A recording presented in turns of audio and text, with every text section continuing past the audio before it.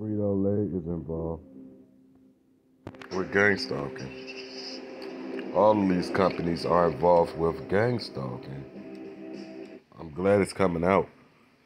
Look how Frito-Lay is involved in gangstalking. Listen to these ex-employees' testimony. They are stalking us, recording my kids playing in the yard. I wouldn't wish this on my worst enemy. I tried to hold it in, I'm sorry.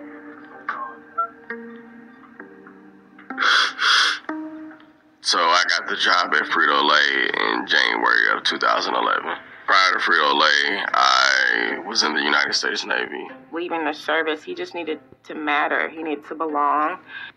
Yep, so that could have played another role as well, though. He was in the armed service. And have a purpose. We both thought he found that in Frito-Lay. And so we kind of centered our life around it. I worked hard. I bust my butt every day, in and out. Shit, my wife was going to divorce me because she didn't even think I was at work for real. No, I did not believe my husband just spent 20 hours at work. No one would believe that. He's not a doctor. It's chips. It's chips and dip. I went on a stretch one time of like 26 days in a row.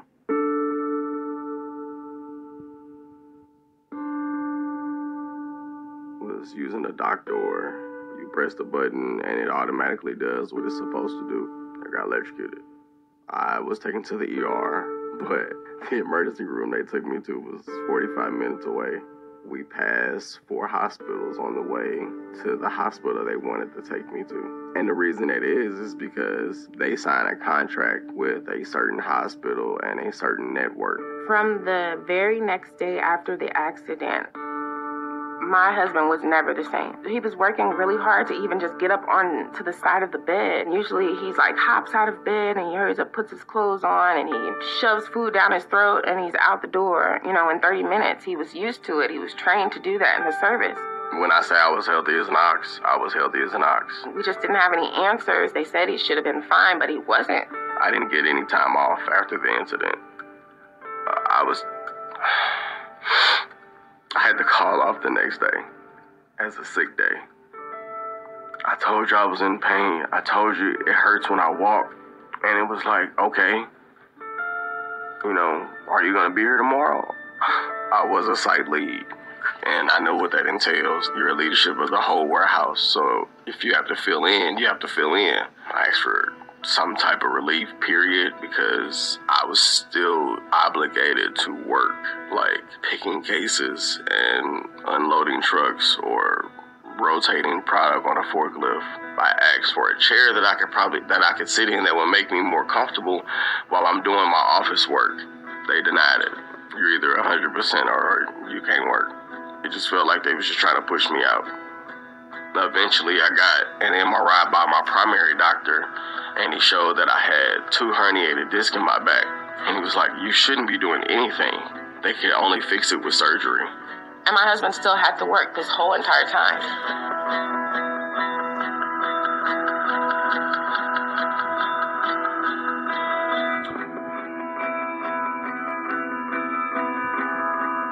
They had to remove 2 of the discs in my neck because they were bulging into my spinal cord. I wasn't getting enough fluid to my brain. If I didn't have the surgery, the doctor said any small fall or accident or something like that, and I would have been paralyzed from the neck down or dead. I still have to have surgery on my lower lumbar spine. From the moment that he couldn't work anymore and needed short-term disability, Frito-Lay abandoned us. I had to file for short-term disability and then long-term disability. Got approved for long-term disability, but that was months later. So no income coming in. That's a picture of the car. We were driving. They require you to go to the doctor so many times, and the doctor has to say that you're in this condition over and over and over. But guess what? You don't have any insurance anymore through PepsiCo/Frito-Lay because they cut you off. I had to pay for that out of pocket too. Didn't have the money to do that. So guess what? I borrowed money or used credit cards or whatever I could. I even took money out my kids' piggy bank.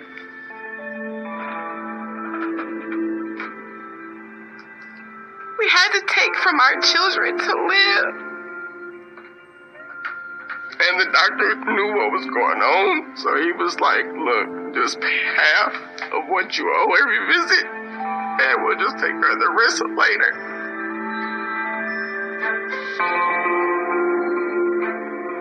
I never wanted to have a lawsuit. Just not me. But I did ask for help. This what calls for the gang stalking right here when you try to sue those type of corporations. This is it. And I wasn't getting it.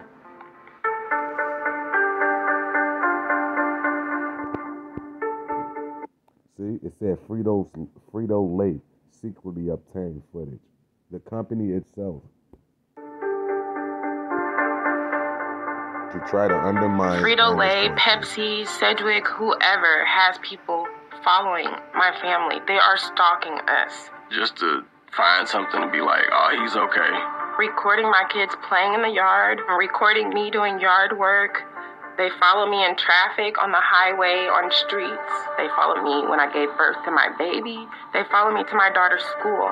I took my daughter out of school and decided to homeschool because I don't know if we're safe. I don't know how many people they've given our address and name and information to just to prove my husband wrong.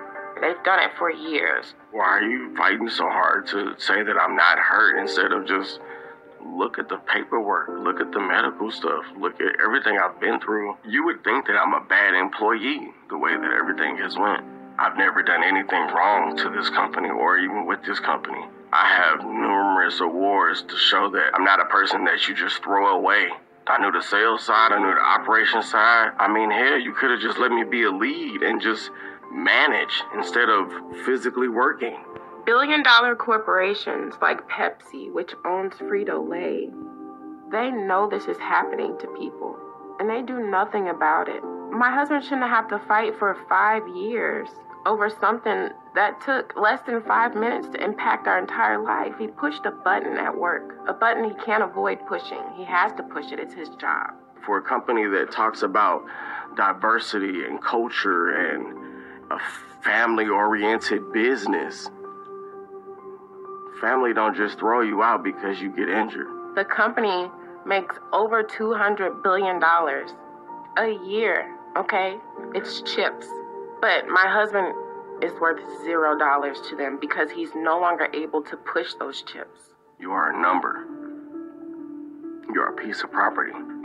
I bust my butt for them. Blood, sweat, tears, sacrifices, holidays, birthdays. I miss so much family things because they make you feel like if you don't do what they say, they will let you go. I don't even know where to go from here. Honestly, all the life goals and marriage goals and family goals that we had are gone, and I just have to figure out how to survive. And my goal and hopes and dreams now is for my husband to get back healthy and still be alive with us in the future. He dodged bullets in the city of St. Louis growing up.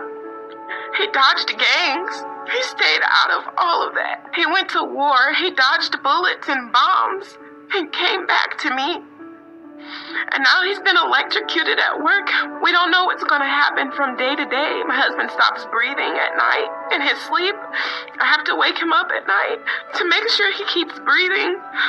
I have to help with my children who don't understand they can't jump and play with daddy. I mean, I just went from a very fit guy to a guy who is disabled and can barely just handle regular life stuff. I'm 36. I should be able to play with my kids in the yard. I just want my life back.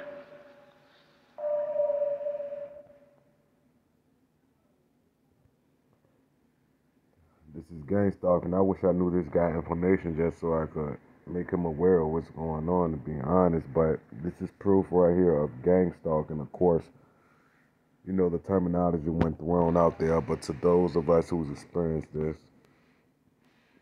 we know.